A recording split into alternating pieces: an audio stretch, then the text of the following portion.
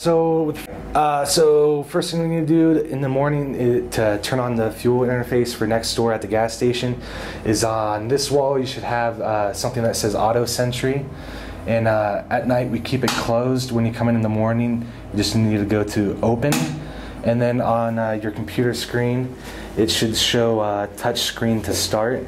At night, when you close it, it'll change over to let's see if it'll take a second here. There you go. It'll say terminal closed when you flick that switch at night, and that's just to keep people from messing with the computers at night. So that's everything there. Gate?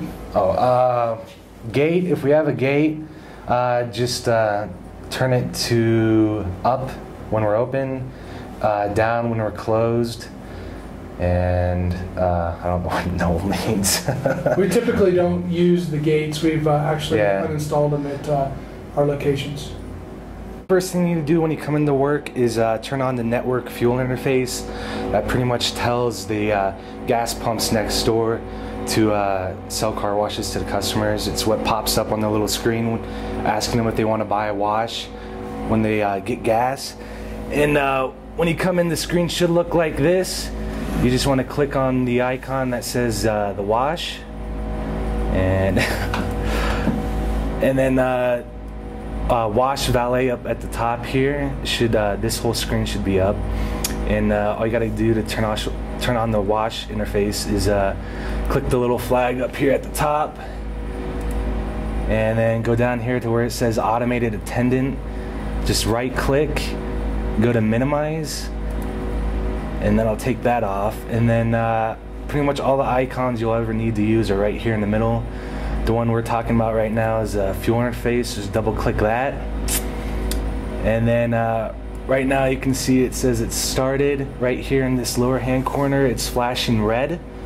Once it's completely turned on, it'll start flashing green, and customers over at the gas station next door will be able to buy from the pumps. And there it goes, green right there, so that means everything's up and running on that end. And then just go down to here to automated attendant, click that, and it'll bring up this touch screen interface for the kiosk outside.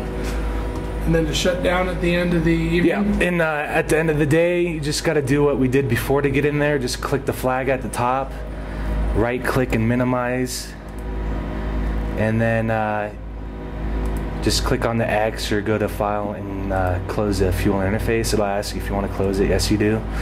And that's all you have to do to close it up at the end of the day when you leave.